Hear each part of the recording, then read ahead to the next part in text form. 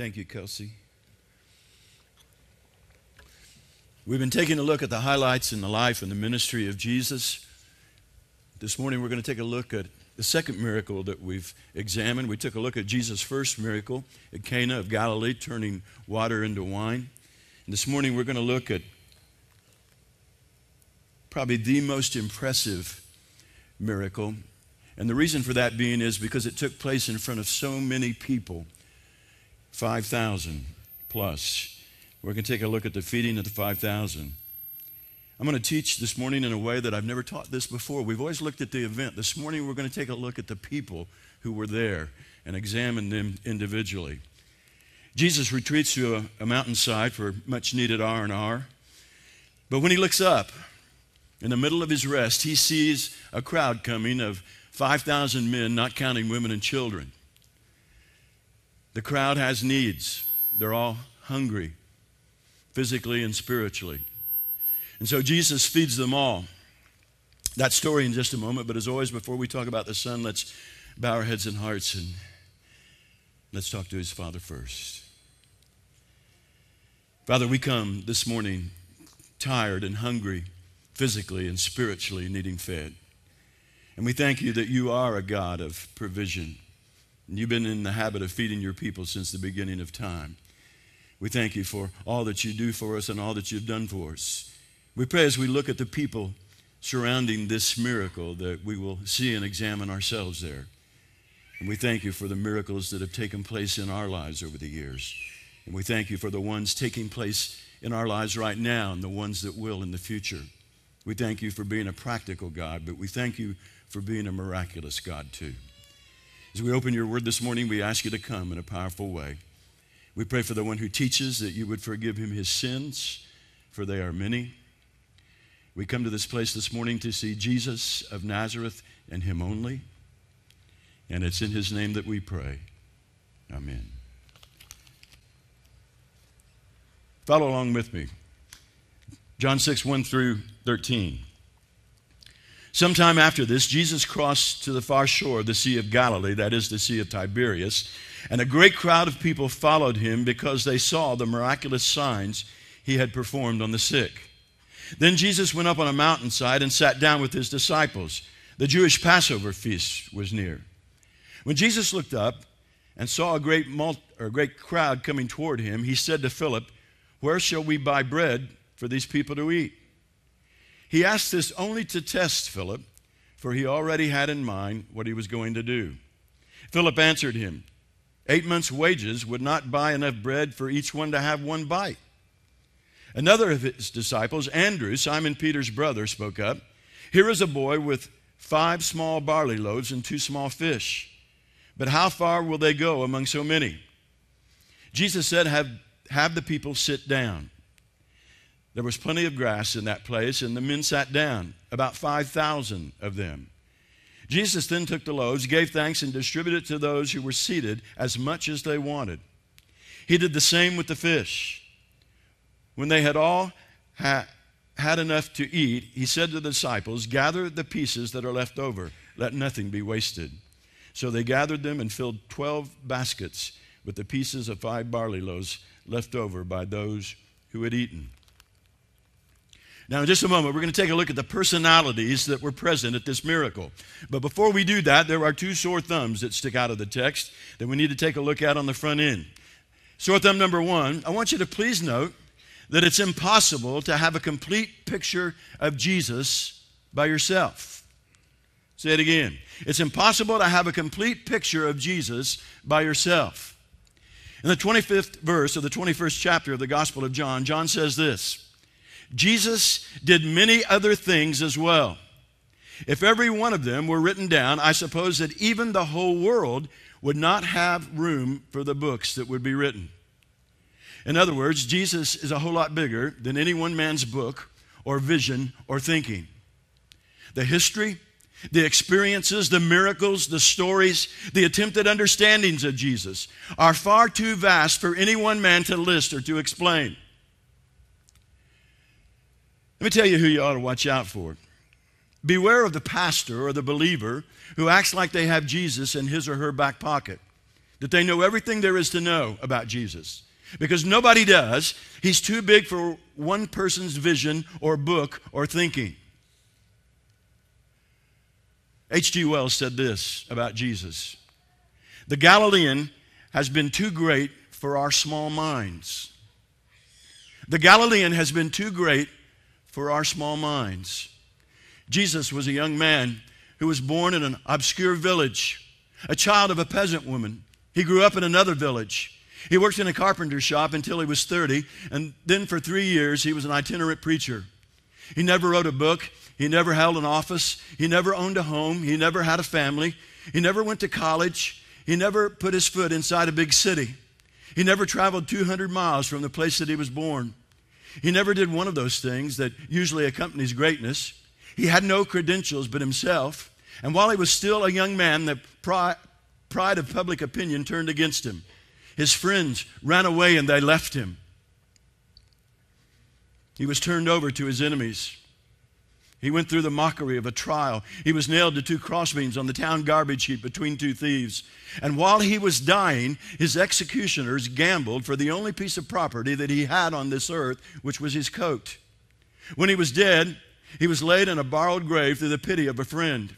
3 days later, he conquered death and walked out of that borrowed tomb, becoming the Savior of the world. And when I first encountered Jesus, I thought he was just another grain of sand on the endless beaches of eternity. I thought that he was just a man, though a good man, a great teacher, and a nice person who died on a cross as a martyr, but certainly nothing more.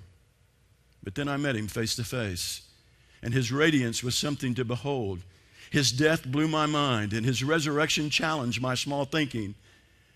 And the work and the ministry of Jesus changed my life. And today, every single day of my life, I see a new facet.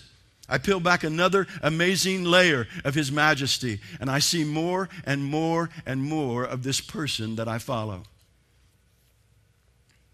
Jesus is too big for your vision. He's too big for your understanding. He's too big for your thinking. And it's impossible to have a complete picture of who Jesus is all by yourself. All right, so number 2. I want you to please note the frustrations of ministry when following Jesus Christ. Look at verses 3 through 5. Then Jesus went up on a mountainside and sat down with his disciples. The Jewish Passover feast was near. When Jesus looked up and saw a great crowd coming toward him, he said to Philip, "Where shall we buy bread for these people to eat?" Now, get the picture in your mind. Jesus is tired. He's been dealing with large crowds every day from sunup to sundown. He's full of sorrow and grief because this is right after the death of John the Baptist, who's been like a pastor to Jesus. He goes up on a mountainside with his disciples to get away, to get some much-needed R&R. And then after just getting sat down, just getting comfortable, he looks up, and here comes a great crowd of over 5,000 people. The blind being helped by others, stumbling up the mountain, calling out his name, "Jesus, Son of David, have mercy on us." The crippled hobbling along on crutches, some being carried in on stretchers by their friends. Those whose bodies were twisted and deformed. The deaf and the mute. The lepers who were crying out, "Unclean, unclean," as they stagger up the mountainside. The hurt and the empty and the lonely and the afraid and the guilty. And Jesus doesn't run or hide. He looks at his disciples and he says, "The R&R is over, guys." And he begins to meet the needs one by one of this great crowd. When some people start following Jesus, they do it with a vision that is admirable and quite good. They say, "I want to conquer the world for Christ. I want to serve and never look back. I want to stand for him and stand for him and stand for him. I'll even die for him if that's what he asked me to do." And that's good. That's exciting. But let me tell you what real commitment is. Real commitment is following Jesus Christ and being tired and frustrated and irritated and inconvenienced. Let me say it again. Real commitment is following Jesus Christ and being tired and frustrated and irritated and inconvenienced and giving everything that you've got no matter what. I don't know about you, but I could never find a story in the Bible where God asked somebody to do less, only more. Sometimes we don't want to serve because we're tired, hurting, sick, brokenhearted. But when we see the needs of people who come, we got to serve anyway because we don't represent ourselves, we represent him.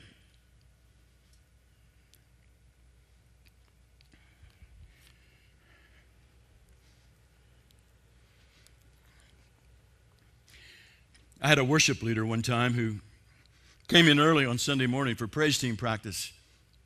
He came to me and he said, I'm not going to lead worship this morning in the services. I'm just not feeling it. And I said, excuse me? He said, I'm not going to lead. I said, yeah, I heard that part.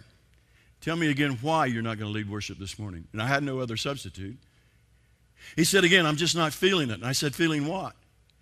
He said, well, I'm just not feeling like being up there this morning. I said to him, do you think that over the past 28 years there haven't been Sundays when I don't feel like being up here? There have been Sundays when I've been sick, strep throat, 104-degree fever. I've been down or discouraged, brokenhearted, facing tragedy, and I hadn't felt like being up here either. But I served anyway because it's not about me, it's about him. It's not about how I feel, it's about the calling that's been placed on my life and the commitment to serving him. And he said, well, I'm not going to lead, I'm just not feeling it. I said, there are 500 people counting on you this morning. I said, if you walk off this stage, don't come back. Because if I can't count on you, then God can't count on you either. And there may be times in your future when you're not feeling it either.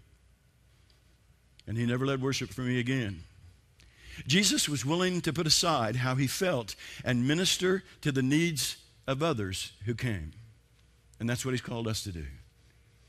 He didn't concentrate on how he felt. He concentrated on the people who came. And that gives us great confidence that Jesus knows how we feel and what we're going through too. Did you see that stuff coming out of the sky yesterday? It looked like the stuff that comes out of your faucet. It was the first time it's rained since Oktoberfest weekend.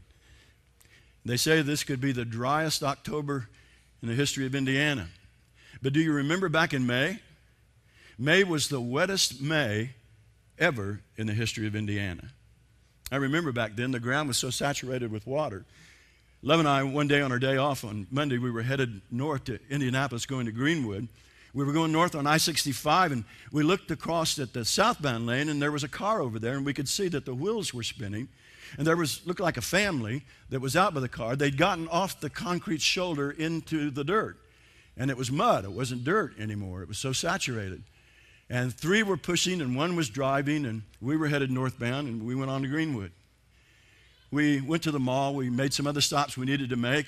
We had lunch, and we were coming back about 4 hours later. And when we got to that place in the southbound lane where we'd seen that car, it was still there 4 hours later. And this Hispanic family was standing out by the car. And so we were in the truck. We pulled over, and I backed up, and I went up, and I said, can I help you? And we had a small problem with conversation because they didn't speak much English, and I didn't speak much Spanish. And I said to them, do you need a phone? And they were from out of town. They didn't know anybody in the area. And their problem was that they didn't have any money. I said, do you need a phone to call somebody for help? And they said, no money. And I said, well, is there anything wrong with your car? And they said, no, they were just stuck. And I said, well, do you want me to pull you out? And he said, no money. I said, it won't cost you anything. And so I backed the truck up, opened up the toolbox, got a tow strap out, put it on their bumper, put it on my hitch, and I pulled them back up onto the concrete portion of the shoulder. No, wait a minute, that's not right. Jesus in me pulled them out of the mud and back onto the shoulder. I wanted to pass them by like I'd done on the way up.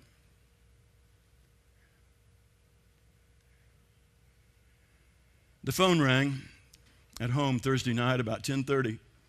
I was in the office working on this sermon. It was a young man that I barely knew who had just caught his wife cheating on him for the 3rd time in less than a year. He talked, and I mostly listened. I tried to encourage him the best that I could. I prayed with him, and we talked till almost midnight. No, wait a minute, that's not right. Jesus in me talked till almost midnight. I wanted to finish this sermon and go to bed.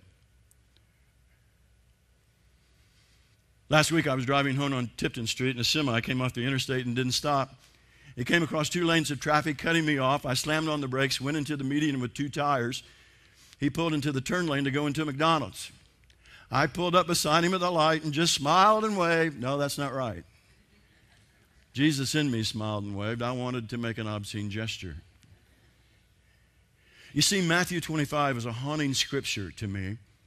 It's the story of judgment where Jesus condemns the unrighteous. And he says, I was hungry, and you didn't feed me. I was thirsty, and you didn't give me a drink. I was poor and homeless, and you didn't care about me. I was a stranger, and you ignored me. I was sick and in prison, and you never came or cared about me. And we'll say, when, Jesus? When were you ever hungry or thirsty or poor or homeless or sick or in prison, and I didn't care? I don't remember ever seeing you. And if I had, I wouldn't have ignored you, Jesus. And he will say, whatever you did not do for the least of my people, you did not do for me. Real commitment is following Christ and playing the game hurt. Real commitment is following Christ and being frustrated and irritated and inconvenienced and tired. You see, he was rich and he became poor. He was the king and he became a servant. He had everything and he gave it up to come here and have nothing, so that for our sake, he might become frustrated and irritated and inconvenienced and tired, that your needs and my needs might be met. All right, with those appetizers out of the way, on to the main course. The personalities present at this miracle of the feeding of the 5,000. Please note that this is probably the most impressive miracle ever performed by Jesus in his 3-year ministry. One reason is because of the logistics of it. One little boy's lunch, 5 barley loaves and 2 fish, is multiplied to the point that it feeds well over 5,000 people. Another reason is because this miracle is seen and witnessed by more people than any other. Well over 5,000 people who were there and who were fed. And this is the only miracle of Jesus that makes it into all 4 Gospels: Matthew, Mark, Luke, and John. And so very quickly, I want to examine 5 personalities that were there who witnessed this great miracle. Let's check them out. First of all, I want you to note the crowd that came. And they were geared to the practical.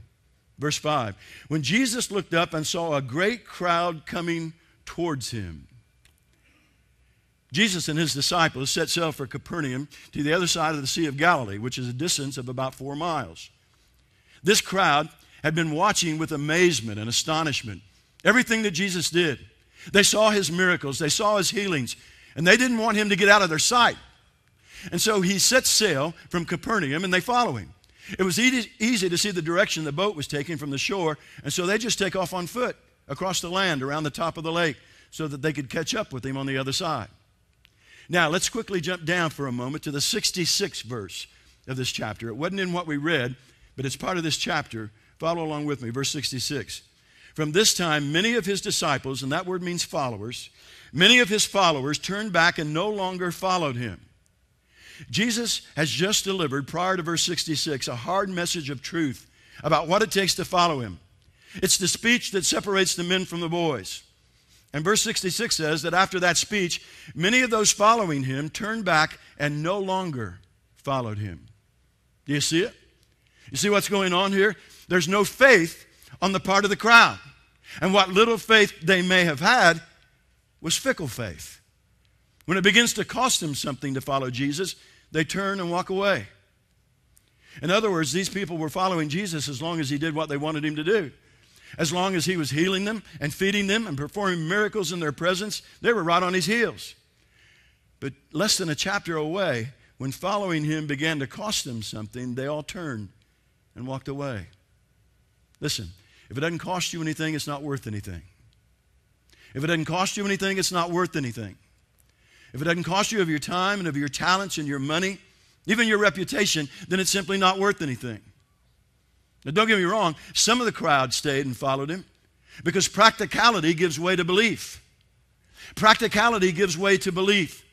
Kind of like a heart attack leads you to believe you should have lost weight. Your need will bring you to Jesus, and the love and the compassion you find there will keep you following him. You know, people come to church, a lot of them, for the first time when their lives are falling apart. And that's okay, because you see, God will not create for you a life that makes him unnecessary. And sometimes your life falling apart is the only thing that brings you to Jesus. This crowd was no different.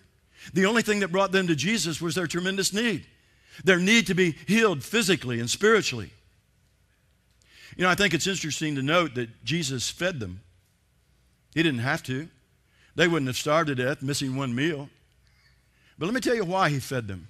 He fed them because they expected it.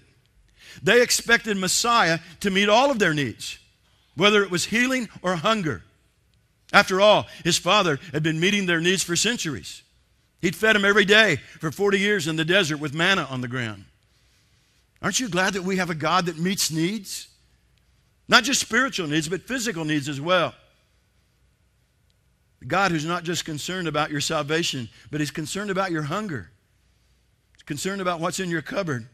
He's concerned about your clothes and your mortgage and your car payment. All right, secondly, I want you to see not only the crowd, but let's take a look at Philip, who was there, and he was geared to the problem. Verse 7, Philip answered him, 8 months' wages would not buy enough bread for each one to have a bite. Once again, Jesus is being practical because Philip is from this area. He's asking a homeboy, where can we get something to eat around here? But Philip isn't looking at the situation through the eyes of faith. Philip has his calculator out, and he's figuring the cost of a minimal box lunch times 5,000, plus women, plus children, delivery fees, cleanup. You see, Philip is so geared to the problem of an impossible situation that he doesn't even know that Jesus is testing his faith. Look at verses 5b through 6. Where shall we buy bread for these people to eat?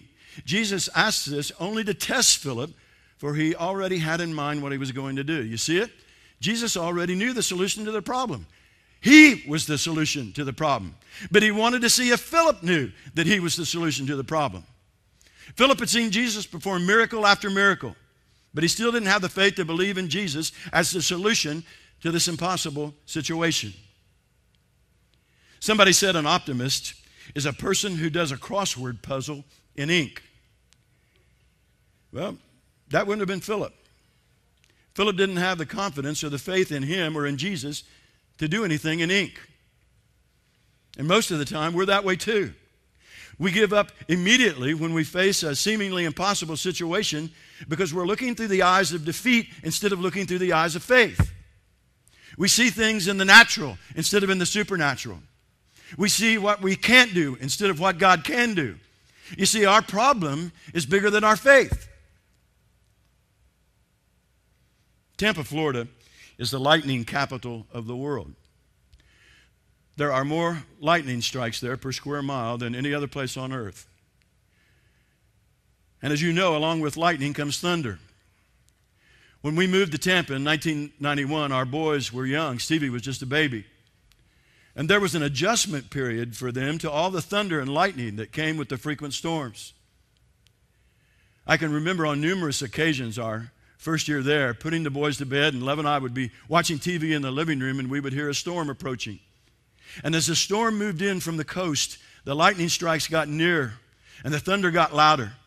And then all of a sudden, lightning would strike near the house, and the darkness outside would turn to daylight. And a second or two later, the thunder would just boom and literally shake the house and rattle the windows. And then it would be like a scene out of The Sound of Music, where 3 little heads would pop out from around the corner. And my boys would run to where I was sitting and pile into my lap with my arms around them until the storm was over. And many times since those days, the Father has reminded me that just like the thunder and lightning, the storms and trials that come into my life are given to me to force me into the arms of my Father. All right, thirdly, I want you to see not only the crowd and Philip, but let's take a look at Andrew, who was there. And he was geared to the possibilities. Verses 8 and 9. Another of his disciples, Andrew, Simon Peter's brother, spoke up. Here is a boy with 5 small barley loaves and 2 small fish. But how far will they go among so many? Once again, we see Andrew bringing somebody to Jesus. And this time it's a little boy. A little boy who wants to offer his lunch and help feed the multitude of over 5,000. It's not much, but Andrew takes the little boy to Jesus because Andrew knows that with Jesus, a little can become a lot. Andrew was always bringing people to Jesus. He was always seeing the glass half full instead of half empty. Why? Because he knew Jesus. And he knew that with Jesus, he had hope. Unlike Philip, who was geared to the problem and had his calculator out trying to figure out how much money it was going to cost, Andrew's geared to the possibilities. And he takes a little boy's lunch to Jesus because he knows what Jesus can do with it. You see, Andrew remembers Jesus turning 180 gallons of water into 180 gallons of wine. He remembers blind men who beheld their first sunset because Jesus passed by. He remembers crutches and stretchers along the road that used to belong to the lame and the crippled who walked away because they'd gotten next to Jesus. And Andrew knew there was hope in any impossible situation as long as Jesus was there. Have you invited Jesus into your impossible situation? Do you have a problem so impossible, maybe like feeding 5,000 people with a little boy's lunch, so impossible that only a miracle could solve it? And I'm standing here looking out at people that I know are praying for a miracle. Have you taken your problem to Jesus? And if you haven't, why not? Where else are you going to take it? You see, Andrew was geared to the possibilities. Not just because of the miracles that he'd seen Jesus perform, but because of what he knew. Andrew was a man of the book, and he knew from Scripture that impossible situations were nothing for God. He remembered the Red Sea parting and 3 million of his ancestors walking across on dry ground. He remembered Jericho, the city that nobody could take down, and they took it down with trumpets and a shout. He remembers David and Goliath and Daniel in the lion's den. And Andrew remembered his brother Peter. I mean, you talk about a miracle, you talk about an impossible situation. Jesus had taken Peter's life and turned it upside down. He had touched Peter's heart, and he had changed Peter's life, and he made him a lightning bolt in the hand of God. Do you have a mountain that needs to be moved? Andrew would tell you to take it to Jesus. Do you have an impossible situation? Andrew would tell you, get Jesus involved. Fourthly, I want you to see not only the crowd and Philip and Andrew, but I want you to know the little boy. And he's geared to the plan. Verse 9a, here is a boy with 5 small barley loaves and 2 small fish. You know one of the great things about the Bible? There are so many people in it that are used in a great way, and we don't even know their names. And this little boy is one of those. And that's because God is trying to teach us that it's not important that others know our name. It's important only that He knows our name. Now, there are only 2 things that we know definitely about this little boy. First of all, in the Greek, it's a double diminutive that's used in reference to him so that we know he's a very little boy. And secondly, we read that his lunch consisted of barley loaves, so we know that he's poor because barley bread was the food of the poor. He's a little boy, and he's poor. He was too little to know how big the problem really was. He wasn't smart enough to know that you can't feed 5,000 people with so little. He just didn't have the sophistication to understand that you got to have big solutions for big problems. He was simply little and poor.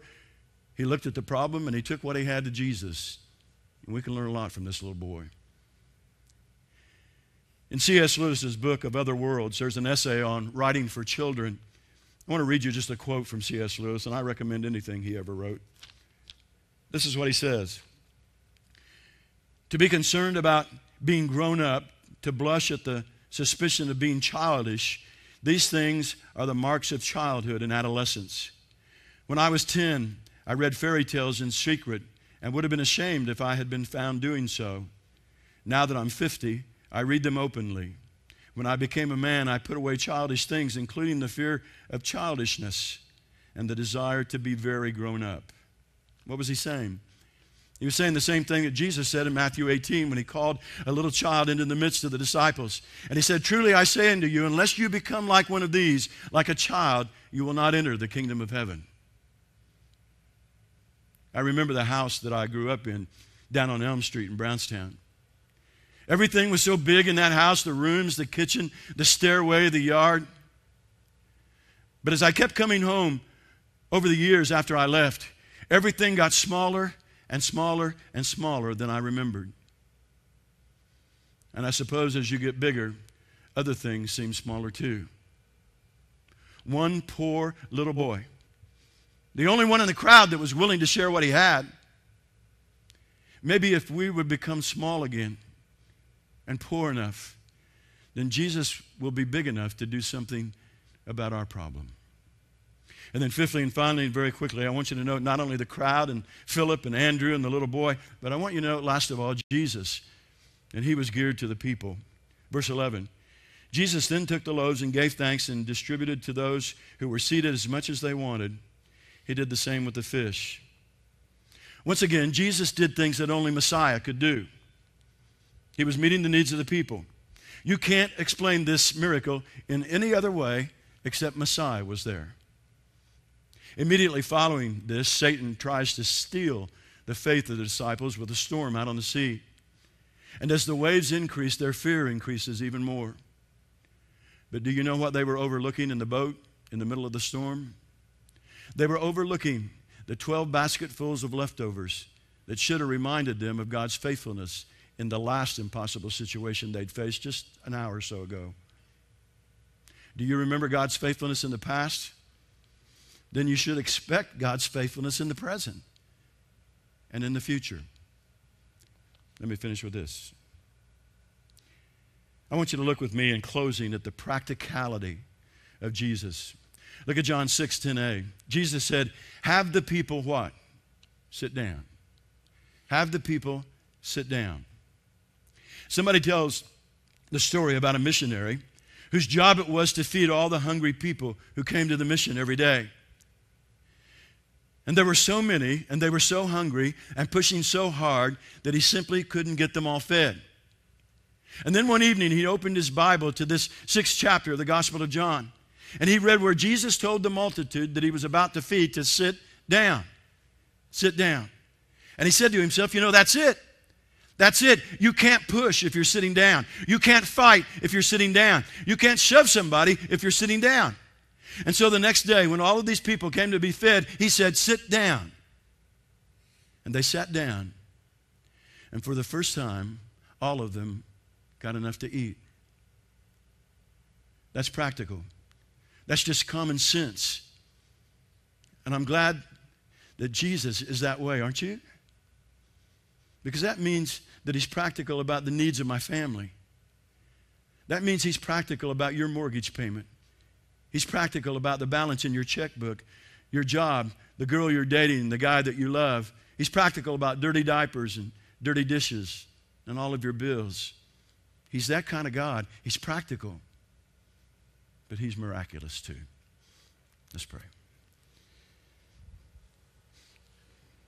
Father, we thank you for all that we see that Paul talks about in Philippians 2, both sides of you. That Jesus was truly human and truly divine. And that means that he not only understood from the throne of heaven, but he understood from the floor of a stable. He understood our problems. He came and lived in the neighborhood next to us so that he could identify with everything that we would ever face. And when he saw that sin had gotten the best of it, he went to Calvary in our place. We love you and we thank you for a practical God, and we thank you that you're a miraculous God as well. In Jesus' name.